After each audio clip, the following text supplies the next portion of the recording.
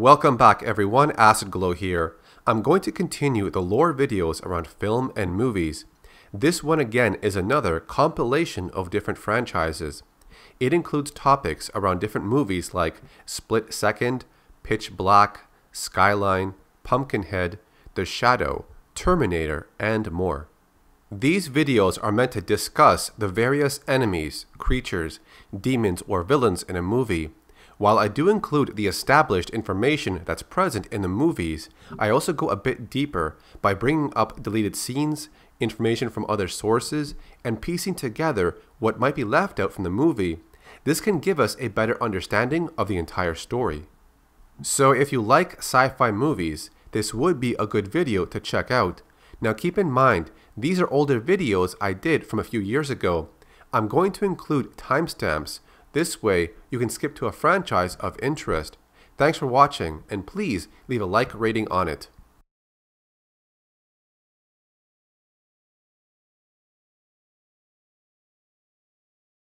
What was the creature in the movie Split Second in 1992?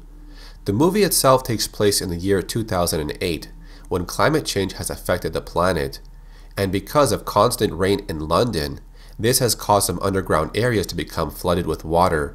There's also been a huge increase in the rat population, and now they carry some sort of virus that's spreading around.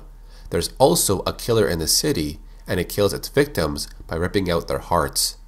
The story focuses on Harley Stone, a police officer that lost his partner to the monster a long time ago, and for some reason he has a psychic connection to the killer. He can hear its heartbeat when it's nearby. This is later explained that the psychic link is caused by the claw marks on his body. Stone received it from the monster when his partner died in front of him.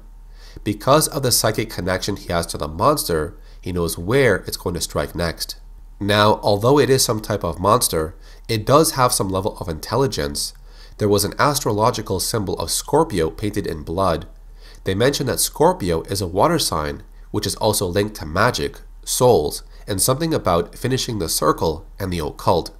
It later turns out that Harley is also a Scorpio, which might be why it's always nearby. When they bring up the astrological stuff, it's supposed to be linked to the high tides, the full moon, and the alignment of the stars. The creature kills on the night of a new moon right before midnight and then disappears.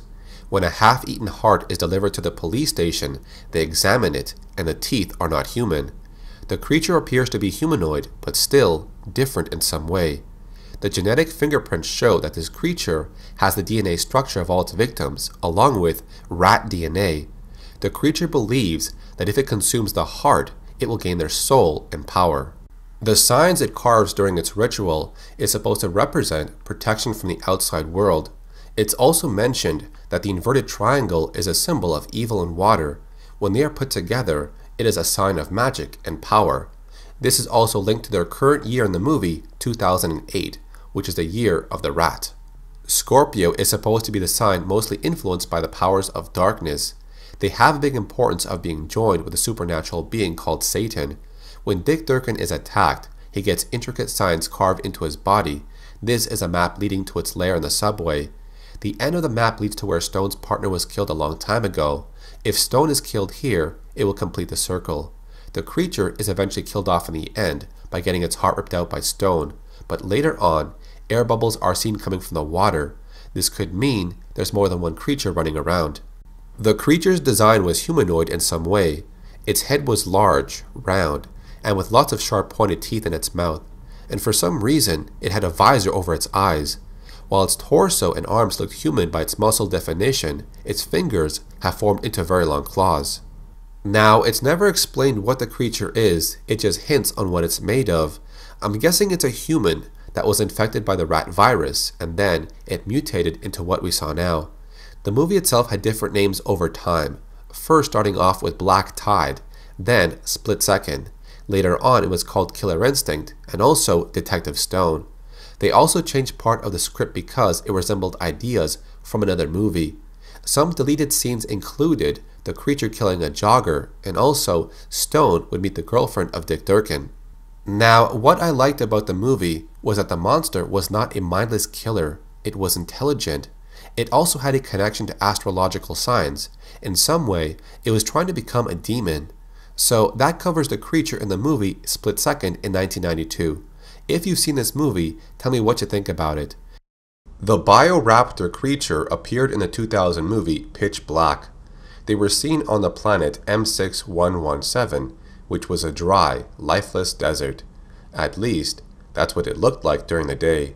It seems this planet goes through a planet-wide eclipse every 22 years. This would last several months. This eclipse was caused by the aligning of the surrounding planets and stars. When darkness falls, the bioraptors emerge to feed, and there are a lot of them. This period of a long eclipse is when they go on a mass feeding frenzy similar to locust swarms. Because they've spent most of their lives in darkness, they remain underground when the sun is out. But the planet seemed to show no other signs of life. The bioraptors could have eaten all the other life forms on the planet. For the planet to have so much sunlight, there's no real explanation as to why this light-sensitive species would be there. Perhaps they were brought there by mistake, or planted here as a bioweapon. We don't really have any answers on that topic. Riddick and some survivors would encounter them and fight for survival, but Riddick was able to see them in the dark, thanks to his eyeshine vision. They were seen in two stages. The infants appeared as small winged creatures. They would travel together and be extremely dangerous in a pack, tearing away at the victim and even lifting them into the air as they feed on the body. The adults would emerge from their caverns after the infants. Because they have no eyes, these creatures hunt by echolocation and also by the scent of blood. There are long stalks on either side of their head that contain these ultrasonic sensors. Their blind spot is between them but directly in front of their mouth. The overall length of these stalks is around 6 feet long. The head is made up of hard bone, while the rest of the body is fleshy and vulnerable to injury. Their tails are long with 2 curved tips. The tail can be used for balance or to hold onto their prey. Their feet resemble a lizard with 4 large talons in the front. They can hold onto their prey with their feet, while their wings are strong enough to fly away with them. Their mouths are filled with long, sharp teeth and are physically stronger than average humans.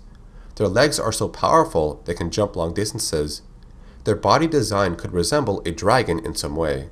While the planet they were found on seemed to have no other life forms on the surface, they would resort to eating their own kind, mostly the younger ones, but in some cases, they would swarm another adult to feed on its body. Since they spend most of their time underground, they grew accustomed to hunting in the dark.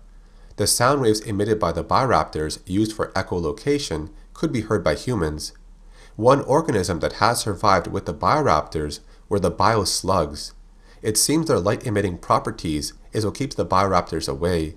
They were used as a light source by the crew trying to escape. You can use bladed weapons or firearms to defeat them. A simple flashlight is also effective at holding them back. It causes a burning effect on their skin, which makes them retreat. It's possible their skin tissue is weak and easily cut because they are deficient in protein. This is due to the planet not having any other life forms or plants to eat. They do not have any sapient level of intelligence to comprehend the mass extinction they caused. They simply just feed until everything is gone. Their blood color was blue, possibly due to the low oxygen atmosphere. The young bioraptors served as inspiration to the krill creatures in the Gears of War video game.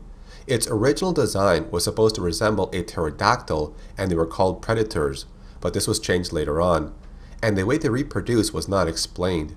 If you enjoy this kind of stuff on the channel, then be sure to leave a like rating on this video. I'll be doing more videos like this in the future, so stay tuned. What are the aliens in the movie Skyline? Since there are 2 movies in this franchise, I'll try to cover as much as I can about these aliens. The first movie opens up with blue energy balls falling down in California.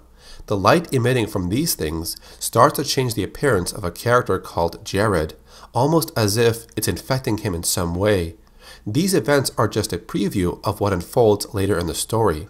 We are then taken back to what happened before this, introducing us to other characters like Jared and his girlfriend Elaine, who is pregnant, Candace, Terry, Ray, and a few others. During that night, this is when the aliens invade Earth, and their technology is far superior to humans. The light emitting from the blue spheres had some type of hypnotic effect. Humans that looked upon the light would be drawn towards it, unable to look back, losing control of their actions. Jared even said himself, "I was being pulled towards this light." The blue spheres dropped on the city were meant to attract humans to one location, and then a giant ship would pull them upwards. Hundreds, if not thousands, could be pulled up in a single ship in a minute. What we know about them throughout the movie is that they are biomechanical in nature, which means they are a combination of flesh and machine, and their sole purpose for this invasion is to harvest human brains. The movies have different alien types, which I'll go over. The Hydras are considered to be living organisms. They are the giant craft that dropped a blue ball of light on the city, and inside they have an alien sorter. It uses a 3-pronged claw and a razor blade to extract the human brains. They act as a transport vessel for smaller units. Now, while they are not meant for combat, they will act as suicide bombers if they have to. And here we have the drones, which resemble flying squids or octopus. They hunt down any humans who are not lured by the blue light. They are also known to engage in combat if necessary, but are also tasked with maintenance of the mothership. After a nuclear strike by the humans, the drones are seen to help repair the damage on the ship. They are controlled by human brains, and if they need a replacement, they can only function without a brain for a few minutes until a suitable brain is found. The tankers are very big and strong, seen mainly as a ground unit. They go about the city to gather any live prey. A pilot would control the tanker, and their vision is through some sort of holographic HUD. All these humans who would then be taken into the mothership, and their brains would be taken. While they are very resilient, their main weakness is to high-caliber explosives like a rocket launcher or tank shell. But just like the drones, their skin is highly flammable. The workers appeared later in the story. It's possible they use these bodies to control other life forms, but they still require a brain to function. When it comes to their body structure, it could resemble a primate or gorilla. The arms were long as they dragged their knuckles on the floor. Their face would have multiple blue eyes, and the skin appears to be slimy and brown. The hive mind is the purest form of the alien species. They command the alien forces during the attack on Earth. It is also seen to pilot a hive mind tanker unit. This one is far stronger than the others. Various modifications were made to this one, allowing it to be more agile, and it can fire energy blasts. It also comes with a retractable claw and that blue light used on humans. And this here is the warrior. They were the result of human brains being directly implanted into a biomechanical alien body. This subject would then be controlled by the hive mind from the mothership. Because their anatomy is based on humans, they act as foot soldiers, which means their weakness is the neck or head. These new bodies give them incredible strength, able to rip human limbs apart fairly easily. This also brings up the question of what happens when someone escapes the blue light. Jared was pulled away from the light and started to manifest some strange markings on his body. His eyes would also change in appearance and color. He would later display increased strength. He would also develop immunity to the blue light, since he escaped its control a few times. Jared's brain is later taken and put into a worker body, but his brain is red, not blue like the others. It's possible this is because he was not under the mind control, so he was free to fight back. They were later called red light aliens. Then we have the hybrid aliens. This is the result of a pregnant woman being exposed to the blue light. Rose, who is the daughter of Jared and Elaine, ended up turning into an evolved alien. But during this process, her body would grow much quicker, which resulted in Elaine's death when she gave birth.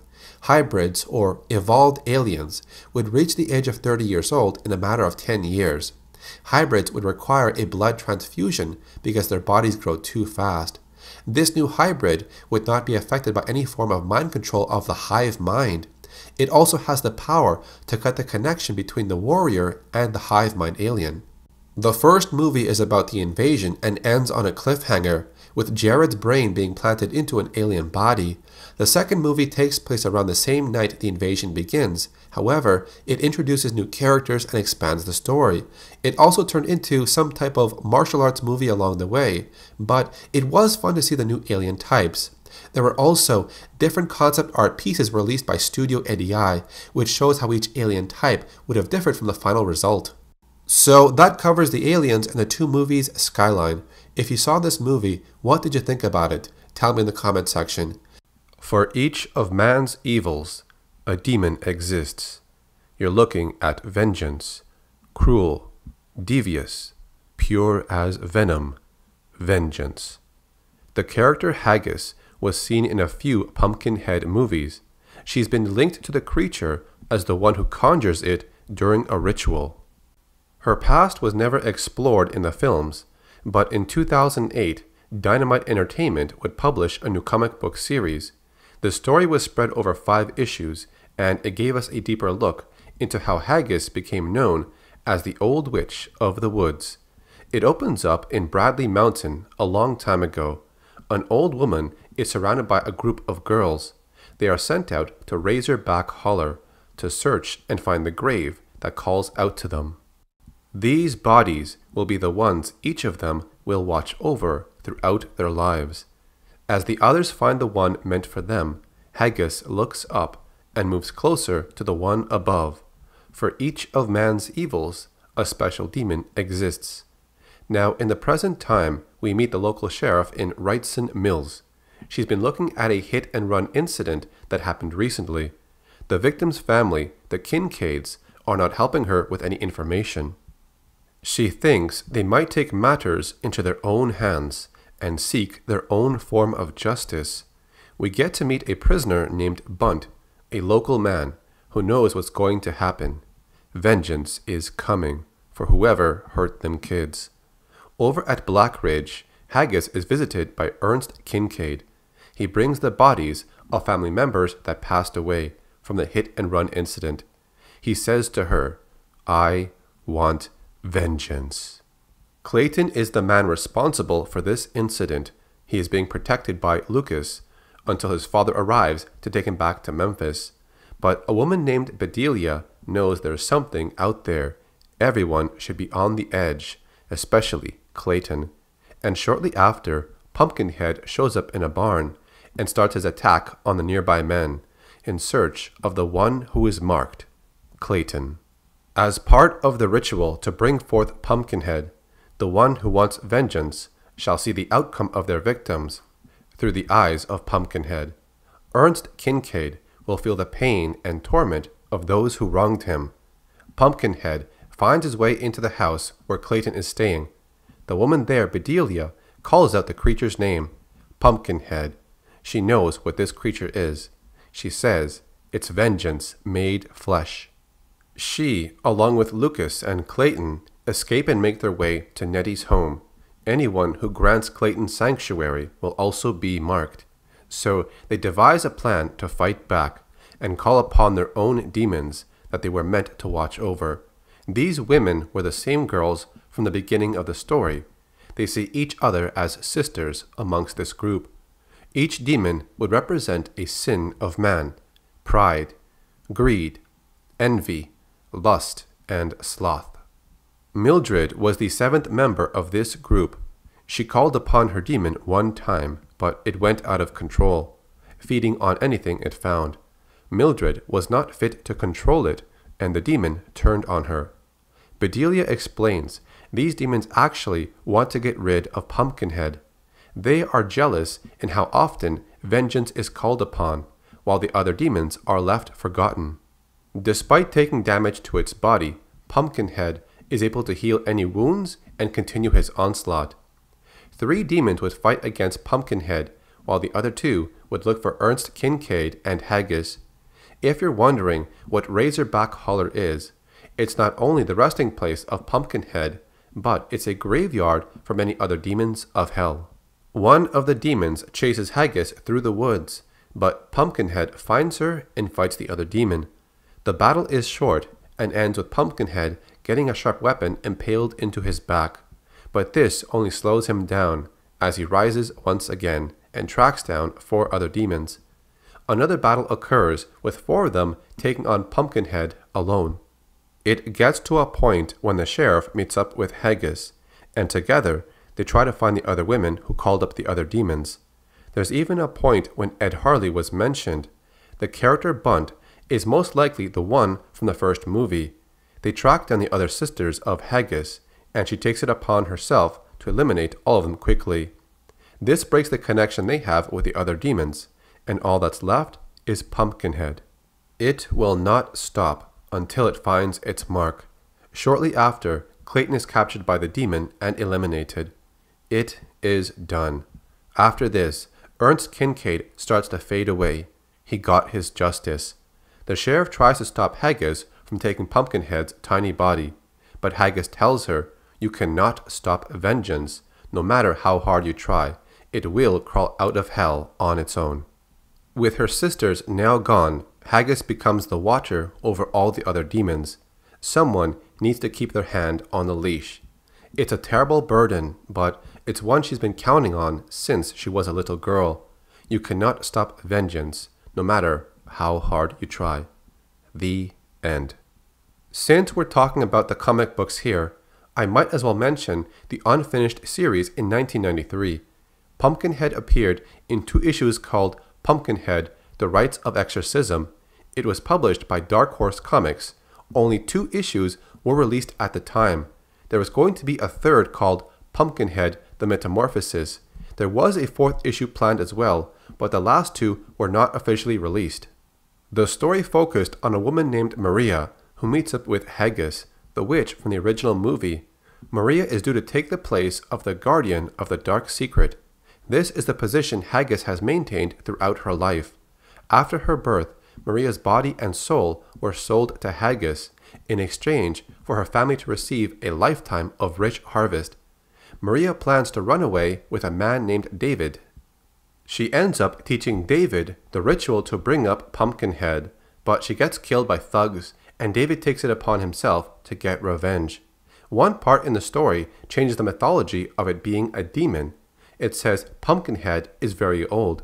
According to prehistoric cave paintings, it could belong to a species that walked this earth as far back as 3 million years. The title of this comic book series, The Rites of Exorcism, is linked to a new character named Angus Brenner. He tells David he was once like him, connected to Pumpkinhead, but somehow he was able to break free. He's in town searching for those like him, but the rest of the story was linked to issues 3 and 4, which was not released in the same manner. A winged version of Pumpkinhead was going to be featured in issue number 3, but the last 2 issues, number 3 and 4, were never officially released.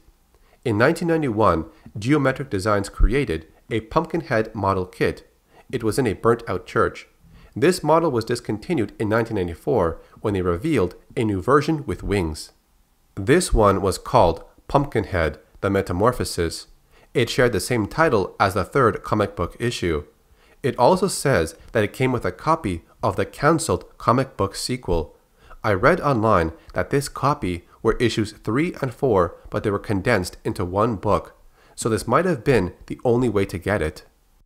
And as to the reason why this creature is called Pumpkinhead, it was inspired by a poem written by Ed Justin. He is credited for being a writer, but only because a part of his poem is placed into the script. The poem itself was not written for the movie in 1988. A short version of it was used for the first film, but if you want to hear the full version, here it is. Keep away from Pumpkinhead, unless you're tired of living. His enemies are mostly dead. He's mean and unforgiving. Laugh at him and you're undone, but in some dreadful fashion. Vengeance he considers fun, and plans it with a passion. Time will not erase or blot a plot that he has brewing. It's when you think that he's forgot, he'll conjure your undoing. Bolted doors and windows barred, guard dogs prowling in your yard, won't protect you in your bed. Nothing will, from Pumpkinhead. So that covers the lore around Haggis, the old witch of the woods. It explains how she became the Watcher of the Demons in Razorback Holler. I hope you enjoyed this video. If you want to see more stuff like this, then subscribe to my channel and turn on notifications. This way, you get notified when I upload a video. I've also covered other franchises in film, so check out my playlist on lore and history. You might find something else to watch. It's filled with topics on comic books, film, video games, and novels. I would appreciate a like rating before you go. I'm always looking into other franchises, so stay tuned for more content like this. What is the story behind Riddick's mysterious eye shine ability that lets him see in the dark? To better understand this, we're going to have to go back to a time before Riddick was even born, a time when the Furian race was alive. Long before Riddick's birth, a necromonger officer named Zilla would consult an elemental seer who told him that someday in the future a Furian male would be born. This Furian would be responsible to take down Zilla, and so he planned to change the outcome of his fate. He attacked the people of Furia, massacred all the male children, even strangling the newborn infants with their umbilical cords. Riddick was presumed to have died during this, but he survived. As Riddick grew up, he saw images of his memories back on Furia, including those of the massacre. He believed his mother tried to strangle him at a young age, and left him in the trash bin behind a liquor store. The Necromongers were a religious empire. They traveled through space and conquered worlds either by force or by converting the survivors into necromongers. They believed that their religion was the one true religion. This empire was led by many Lord Marshals over time. The current leader during this time was Zilla. While the soldiers view death as honorable, they also follow the rule of you keep what you kill. This means you own the property and position of the person you defeat in battle. The Necromongers speak of a place called the Underverse. They view it as the Promised Land. Each Lord Marshal must travel alone to a portal called the Threshold to reach the Underverse. This journey could take months, but when a Lord Marshal returns, they come back changed, different from before. Lord Marshal Zilla discovered an ancient artifact on Helion Prime. It held the secrets of the Threshold. After he studied it, he destroyed it so no one would find it. He used that knowledge to unlock the secrets of the soul power. Able to use powers that no other before him could use, he became the most powerful Lord Marshal in history. While Riddick's childhood remains a mystery, when he got older he joined the military. This is where he learned how to pilot ships. He held a job of killing venomous lizards until he was promoted to the Strike Force Academy on Sigma 3's moon. This is where he received all of his combat training. He learned everything there is to know about killing. During his time at Strike Force, he witnessed how the security teams would enforce murder and torture. When Riddick spoke up about the horrible treatment, the evidence he presented was thrown out and he was sent to prison. He would later shoot 2 guards and a pilot before escaping the prison. This is what led Riddick down a path of being a criminal and chased by many bounty hunters. Over some period of time, Riddick would receive visions from another Furian named Shira. The video game Escape from Butcher's Bay served as a prequel to the movie Pitch Black. Riddick goes to see Pope Joe to put stitches onto his arm, but after this, Shira contacts Riddick and she tells him that he has been blind for far too long and is going to receive a gift. Then she awakens the dormant power within him. This is when he gains the eye shine ability. But in the movie Pitch Black, Riddick tells Jack that he got sent to the Slam and he paid a doctor 20 menthol cools for the surgery. Menthol cools are just cigarettes. The surgery was also brought up in a Flash video game called Hunt for Riddick. It was also brought up again in the second movie, The Chronicles of Riddick. When Kira confronts Riddick about the surgery, she says she could not find any doctor that could have done that procedure, so she thinks Riddick lied to her. During a deleted scene in The Chronicles of Riddick, Shira contacts Riddick and awakens his dormant power, the Wrath of Furians.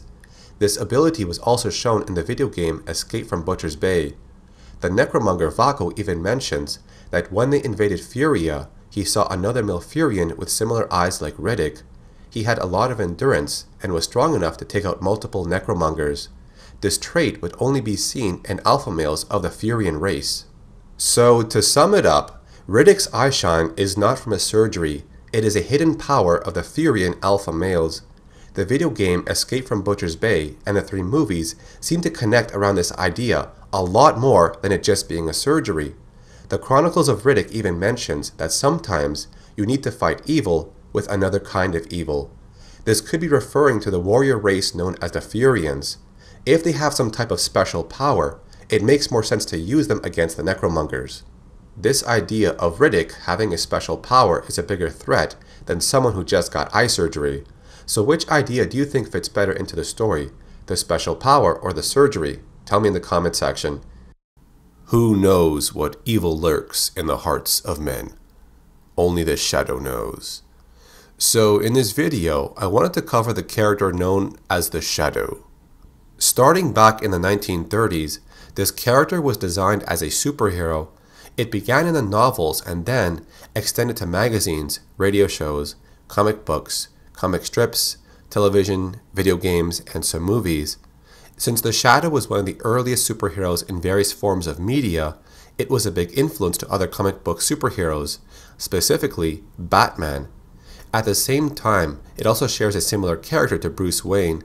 Both characters are based around a very wealthy person who takes up the mantle of a crime-fighting superhero. The tagline of "Who knows what evil lurks in the hearts of men? Only the Shadow knows." This was used on the radio show, but later on, a few versions were used at the end of each episode, like these two. "As you sow evil, so shall you reap evil. Crime does not pay. The Shadow knows." And also this one, "The weed of crime bears bitter fruit. Crime does not pay. The Shadow knows." Part of this line was used in the 1994 movie, The Shadow. The radio show was pretty much a way to boost the sales of the detective story magazine, and early on, during the inception of The Shadow on the radio show, while they were trying to find a narrator with a sinister voice, they were trying to come up with a proper name for the crime fighter we know today. They tried to use the Inspector, but that was too common at that time, then the Sleuth, but that did not seem too catchy, and so they tried the name The Shadow, and they just stuck with it. The identity of the Shadow has changed over different sources. It was originally Lamont Cranston, then it was changed to Kent Allard, who would use the name Lamont Cranston to cover up his true identity, and then later on it was changed to John Harverson. But in one of the comic books, Lamont Cranston was just an agent working for the Shadow, so the Shadow's true identity has been mixed around over the different sources. The origin of this superhero can differ depending on which source you look at. In the radio show, he got his powers from studying under the guidance of a yogi priest in the Temple of Cobras at Delhi, India. There he learned the power to cloud men's minds. This gives him the illusion of invisibility, when in fact, the men cannot see him because their minds are blocked out from seeing his physical form, but his shadow is still visible. This power also changes his voice to become more intimidating. It's also been listed that his powers can be cancelled out by the use of the temple bells of Nibbana. This was brought up in the radio show from 1937. The Shadow has also been known to have powers of telepathy and to detect the presence of danger. They also mentioned that the Shadow was a master of hypnotism. The source of the Shadow's powers in the comic books was also changed around. During a plane crash over the Tibetan mountains, Kent Allard's body was found amongst the rubble. His body was taken and reassembled by the local people. He had come across a scientifically advanced city just by accident. There he met Rudra Kakran and fell in love. When his body was reassembled, he became physically enhanced, better than before. And so, he was put through training and he was taught how to use his mind to travel beyond his body. He would then fly back home and become the crime-fighting hero known as the Shadow. The movie adaptation from 1994 might be the one that most people are familiar with. The story does mention Lamont Cranston again, but this time he became a warlord in Tibet named Yin Ko. Later on, he's kidnapped by the servants of Tulku. Lamont is brought in for redemption. Tulku explains that Lamont was in pain for a long time, struggling to fight against his own dark shadows. While he's there, he learns the secrets of the mystical arts, and later on, he uses his skills to fight against evil. When the Shadow uses his powers, you can see his eyes change. Sometimes they appear as completely black, and other times they have a silver shine depending on the lighting. Tulku taught him how to cloud men's minds, to fog their force of concentration, leaving behind the only thing he can never hide, his shadow. The movie also introduces Furba, a mystical, sentient flying dagger. It can only be controlled by someone with a strong mind. Lamont would then return to New York City to fight against crime as the Shadow. There he would have a large group of agents that reported to him about any recent crimes in the city. Back in 2006, there was supposed to be a new Shadow movie from Columbia Pictures, but in 2007, the director Sam Raimi had said they are trying to work on a story that will do justice for the character. Later in 2012, he said that they were not able to produce a good script, and so the film would not be produced as planned. Now, a lot of people always wondered, what was the ring used by the Shadow? The Shadow's ring acts as a beacon between the Shadow and his agents. Once it lights up, that means there's an emergency. The ring can also be used to hypnotize certain people. One thing I've liked about the Shadow is that he's just a man who acquired his powers through training, and it's that power that is used to terrify the criminals he pursues. And just like Batman, he mostly operates at night, appearing as a vigilante, fighting crime in the name of justice. There was actually a comic book about the Shadow and the Batman, so check it out if you can. So that covers the Shadow. Are you a fan of this character? Let me know in the comment section. It has traveled across time and space, an energy force unlike any in the universe. It is powerful, intelligent, and it has found the perfect planet to inhabit. Now, in order to survive, it must destroy the one threat to its existence, the virus called man. For today's video, we'll be looking at the comic book story of Virus, written by Chuck Farr. The comic book was released in 1992. A film of the same story was released in January of 1999. And then the comic book story was released again, but as a graphic novel. There are a few differences between the comic book and the movie, so I'll try to point them out as we go along.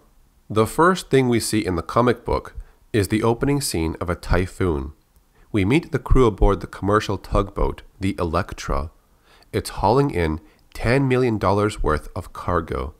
As things get out of control, Averill, who works on the lower deck, tells the captain he will not prep the engines for full throttle.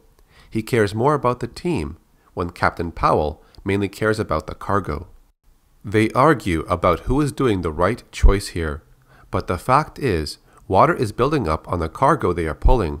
When it gets too much, it will roll over and pull their ship down with it. Realizing he has no other choice, Captain Powell orders them to cut the cable. By using an acetylene tank, they toss it, ignite it with a flare, and it cuts the cable. They are safe, for now. When morning comes, they assess the damage to the ship.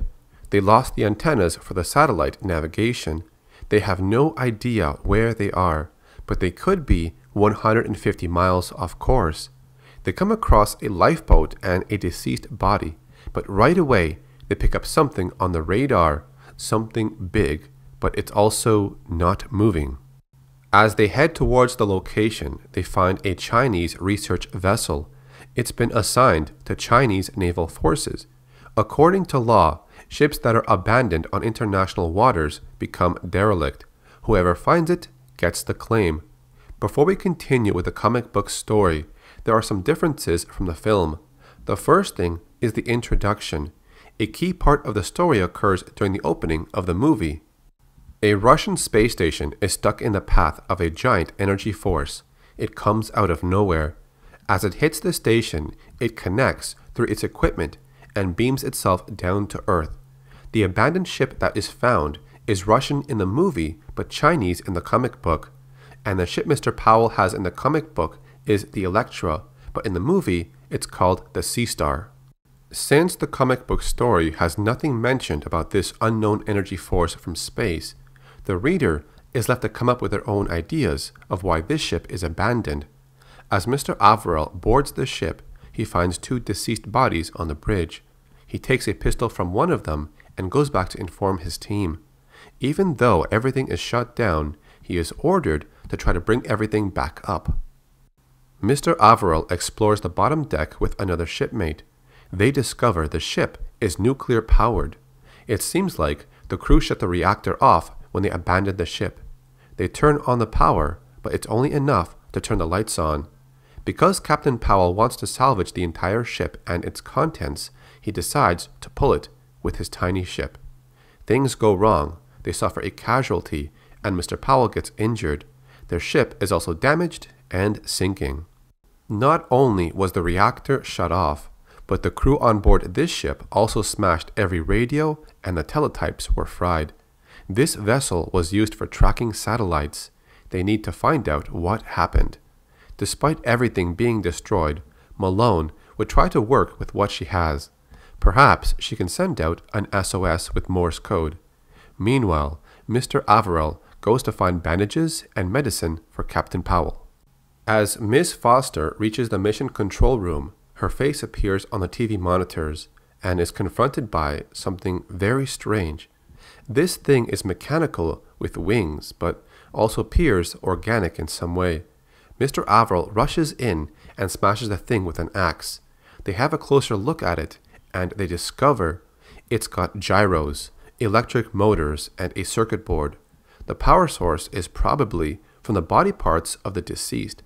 Somebody or something stayed behind. The team finds out that the lifeboats were cut and set loose, but who did this? The blame is put on a team member, but he's innocent. A previous incident involved the anchor that smashed through their boat. It just dropped on its own. This scene was expanded upon in the movie. The virus takes control of the ship's computers and drops the anchor on their boat. It's trying to keep them on the ship. Moments later, a plane flies by, but it's not here to rescue them. It opens fire on the ship, trying to destroy it. But the microwave dishes start operating on their own, and it deflects the missiles. The team realizes that things got weird after they turned the power on, so their task now is to cut the circuit breakers. Appia and Richie are sent down below to throw every bus connector they can find. As they have one more connector left, Richie stays behind to drink a bottle he finds. He then hears a noise and goes in the hallway, only to meet up with something. It's a combination of robotic and organic parts. Appia ends up saving him by turning on the firebox. Richie is so distressed and shook up, he can barely comprehend what he saw. He just says, "That goddamn thing came after me. It was like a robot. It has eyes, real eyes. It was coming after me." As they examine the hallway where this occurred, they discover that something is tapping into the main computer buses.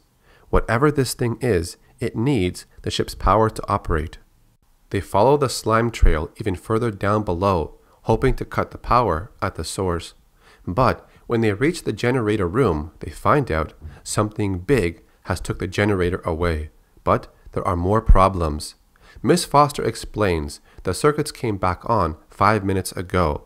First, the forward part of the ship, then the engineering spaces.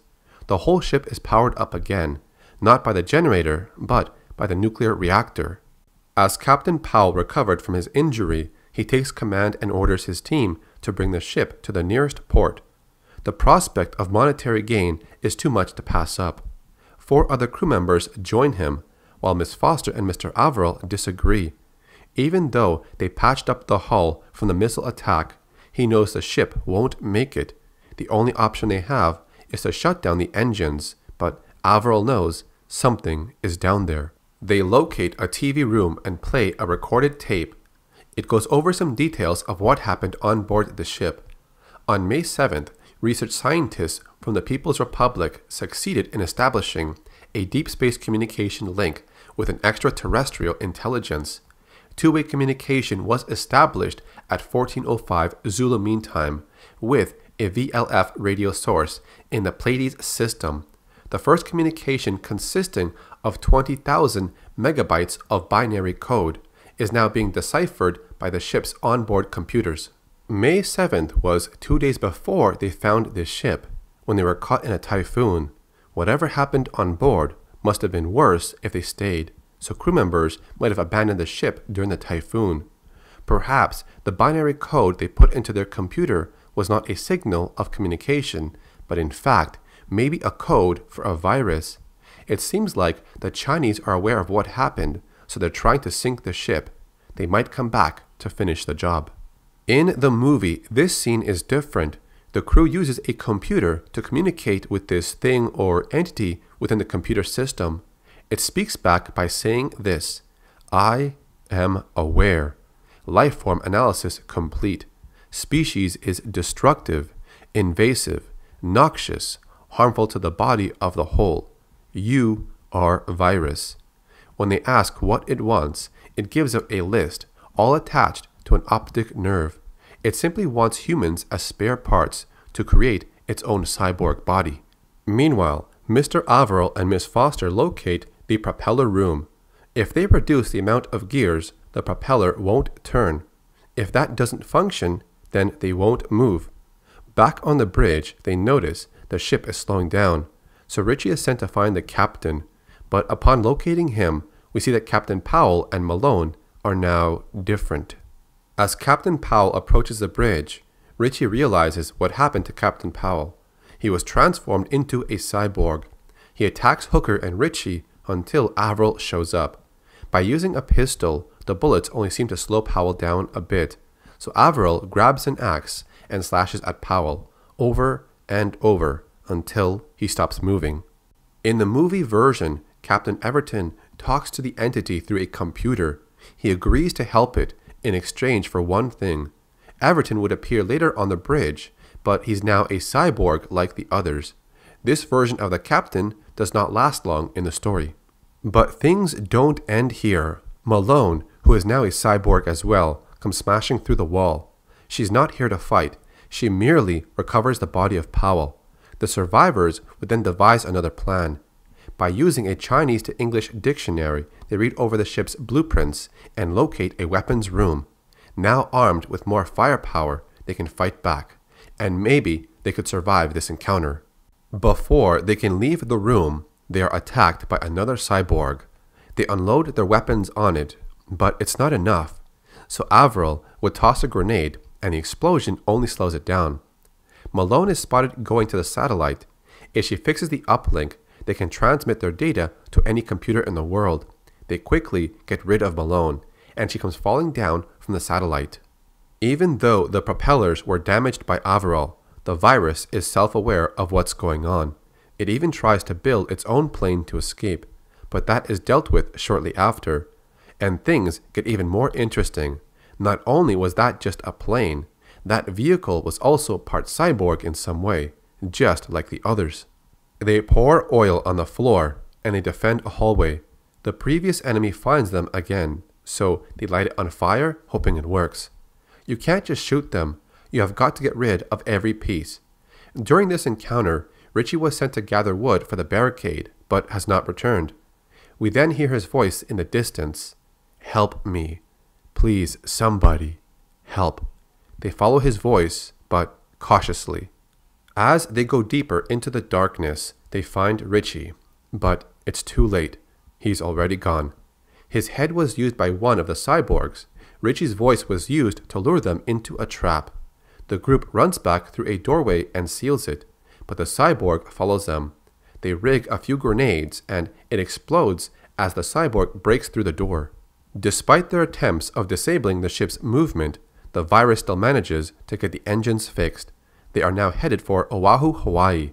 If it reaches the port, it can spread much faster. They have to do something. As they search around the ship, they come across a factory. This is where the cyborgs are created. They are then attacked by another enemy once again, but this time use water to slow it down. They flooded the bilge and main passageway with water. The virus would have to divert power from the engine room to pump out the water. This would slow the ship's movement speed and the cyborgs being functional, a perfect time to move around. As they explore the ship some more, they come across the missile that hit the ship. It turns out it never exploded, and the damage was caused by burning fuel and kinetic shock. They still have a warhead they can use. If they can lure the virus to the front of the ship, the detonation might not be so damaging, so they can still use the ship to escape if this works. But all they need now is bait. Mr. Averill volunteers to get the cyborg's attention. He ventures down in the lower deck, past the flooded hallway, but then Appia shows up to help him. It doesn't take long until they are tracked down by something new. Another cyborg tears through the floor. It appears much larger than the others and more heavily armored. They toss a grenade at it, but it's not that effective. Appia stays behind to shoot it, but gets eliminated quickly. In the movie, the largest cyborg is called Goliath. As Mr. Averill runs up the stairs, he gives the signal to blow the warhead. They had little time to prepare, and the damage tears the ship in half, with both pieces starting to sink. The giant cyborg emerges from the smoke and fire. It sees the survivors and jumps towards them, but it doesn't reach the distance it planned. It falls into the water and sinks, only to reappear from underneath them. Two men try to fight back, but they get overpowered by the cyborg. Miss Foster releases the anchor and its heavy weight smashes through it and pushes its remains into the open waters. The movie version has the Goliath being destroyed within the ship when it explodes. With only 2 survivors left and no ships in the area, they might not last more than 2 days, unless the sharks get them. They are later saved by helicopters from Auckland. They picked up their SOS 36 hours ago, but other ships are also looking for that Chinese vessel. The ending in the comic book shows a floppy disk still in the ocean. This could be a way of leaving it open for a sequel, but the problem here is that a floppy disk would not be able to hold 20 gigabytes of alien AI data. But then again, this is just a story, so anything can happen. The movie version of the Russian ship is called the Academic Vladislav Volkov. It was in fact a retired United States Navy transport ship, the USNS General Hoyt Vandenberg, and a video game was made in 1999 for the PlayStation 1 console. The title was Virus, It Is Aware, which is taken from the movie trailer. The virus is now referred to as Evil. While the comic book and movie took place in open waters, the video game story had the ship making it to the port. This was a decision the developers took because they thought a ship on the open sea was too limited.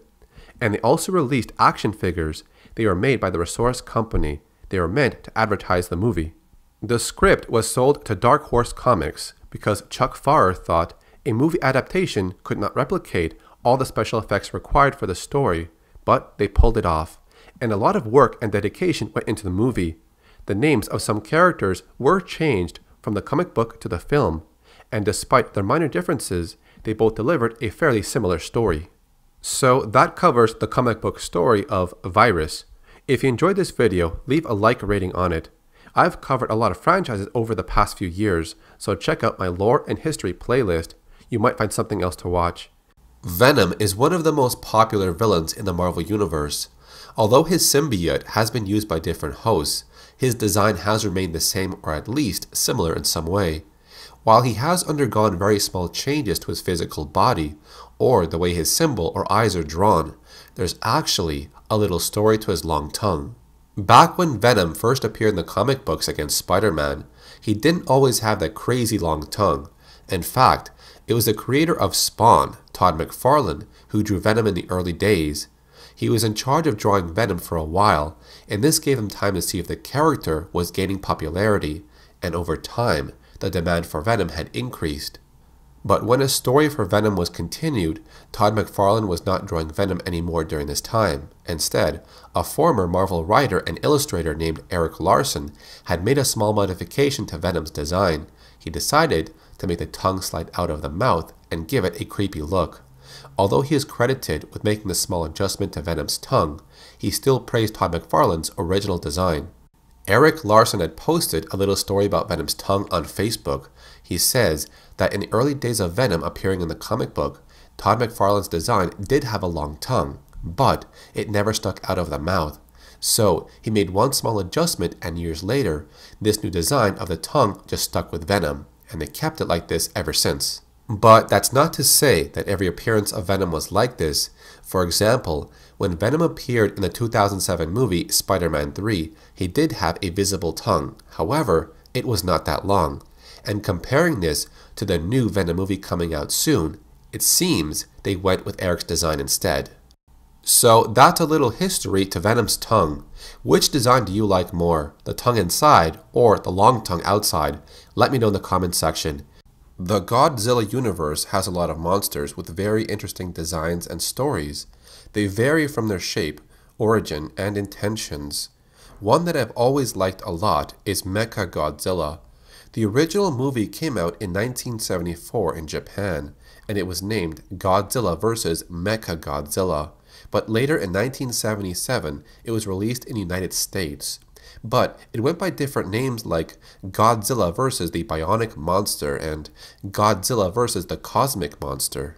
It appeared in the movie as a clone of Godzilla, But its short battle with Anguirus would reveal something, a shiny piece of metal underneath its skin. As the story unfolds, his skin is burnt off when it battles Godzilla for the first time, revealing it is a mechanical version of Godzilla. The metals used on Mechagodzilla were not from Earth. Their origin was a mystery, but it's later revealed that it was created by a race of aliens and they wanted to conquer Earth. Mechagodzilla is eventually defeated with the combined efforts of Godzilla and King Caesar. Its head gets ripped off and it loses the battle. In 1975, they would bring back this metallic clone for another movie called The Terror of Mechagodzilla, but this time, Godzilla had to fight against two opponents, Titanosaurus and Mechagodzilla, but he ended up beating both of them. The Godzilla story would later introduce Mecha King Ghidorah, and at the end of that battle, the humans would take the technology from Mecha King Ghidorah to make a new version of Mechagodzilla. This one was meant to protect the human race from other monsters. One version was to make it an out-of-control machine, and later infected by a computer virus which made it self-aware, but this idea was scrapped for another one. Some early concept art showed that its body was to be a mass collection of mechanical parts, but again, this idea was changed later on. Now, another story was to include Mechagodzilla being able to split apart into multiple vehicles. A great idea, but again, it was later changed in the script for something else. This character would merge with Garuda to form Super Mechagodzilla. During this encounter, Godzilla is badly injured, so Rodan sacrifices her energy to help Godzilla recover, and this is when Godzilla uses its new red spiral atomic breath to destroy Super Mechagodzilla. And just like what happened with Mecha King Ghidorah, Super Mechagodzilla's remains are picked up by another alien race to form Moguera. After this battle, it would be a long time before we saw Mechagodzilla return to the movies. The next version was a combination of mechanical parts and the skeletal remains of the original Godzilla that was killed in 1954. This one was named Kiryu. During their battle, this one ends up getting the upper hand. But when Godzilla lets out a final roar, this awakens the spirit of the original Godzilla that's within Mechagodzilla's body. The pilot loses control of the machine, and Mechagodzilla takes the injured Godzilla into the ocean and the movie ends. So it turns out, it just cannot bring itself to destroy another Godzilla. Mechagodzilla was mentioned once more in the anime movies. The first time was in Godzilla Planet of the Monsters. It was supposed to battle against other monsters, but when Godzilla attacked the city, it was abandoned before they could activate it. After 20,000 years had passed, Mechagodzilla's nanotechnology started to spread from its body. This would go as far as creating what they called Mechagodzilla City. The nanotechnology was actually a metal liquid that required a lot of power. It was able to reshape its body and even regenerate any damaged areas. The metal was so strong that it could even deflect Godzilla's atomic breath, something that was used by the city during an attack. Some early illustrations showed the monster had new weapon designs, like a neutron cannon, a blade launcher, and a hyper lance. As one of the most popular monsters in the Godzilla universe, Mechagodzilla has been seen in a few movies, comic books, and multiple video games. It remains as one of the earliest characters, which has become a fan favorite. A black version of Mechagodzilla did appear in the 1997 TV series. It's apparently 10 times stronger than the original. Its name is a combination of Mecha, which is something mechanical, and Godzilla. Together they form the name Mechagodzilla, which is obvious. So that covers the different versions of Mechagodzilla and its history. Which design is your favorite? Tell me in the comment section. Terminator Origins. What character was chosen as the face of the Terminator? Throughout the Terminator movies, we never found out who owned the face that was placed on the T-800 models. This Terminator was designed with living synthetic flesh and used for infiltration missions. A neural net processor was placed inside its central computer so that it could learn and adapt to the situations on its mission. After the story of Terminator 2, Cyberdyne was destroyed, but its technology was obtained by the government. Skynet, along with other projects, are then continued by a company known as Cyber Research Systems. Now, it wasn't until Terminator 3, in a deleted scene, where we learn of whose face was placed on the T-800s. Their plan was to place robots on the front lines of war so American lives would not be lost, and they chose Master Sergeant William Candy as the face for the Terminator we all know today. He spoke with a southern accent, but it was replaced with another voice when the project was complete. Skynet is eventually created in the future, and they continued to keep William Candy's face on the Terminator. It's kind of funny how they originally used the face of a human that was trying to save lives, but later on, this face was placed on the first Terminator that was sent back in time to eliminate Sarah Connor. When this mission failed, another T-800 like this one was captured by John Connor in the future and reprogrammed to protect the young John Connor. Now, the novels of the Terminator 2 trilogy also mention another person that looked very similar to William Candy. He went by the name of Dieter von Rossbach. He was a former CIA agent who retired and went to live as a cattle rancher until the year 2029.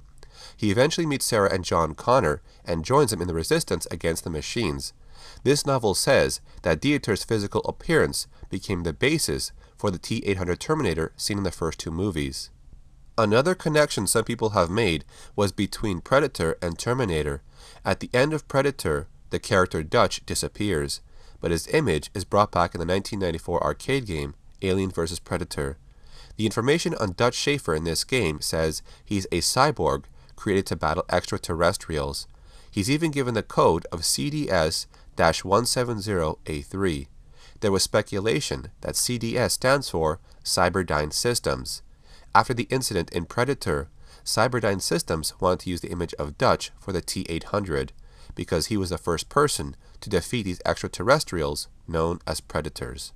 And even in the Aliens universe, the android Ash from the first movie had something similar. It was manufactured by Cyberdyne Systems and given the code 120-A/2, which translates to HDS-120A2. Now keep in mind, these codes about Schaefer and Ash are not really connected or related. They just look very similar in a way. But it's also a good source if they were to ever connect all these characters into one story. But which story did you like more in connection to the face of the Terminator? Let me know your answer in the comment section.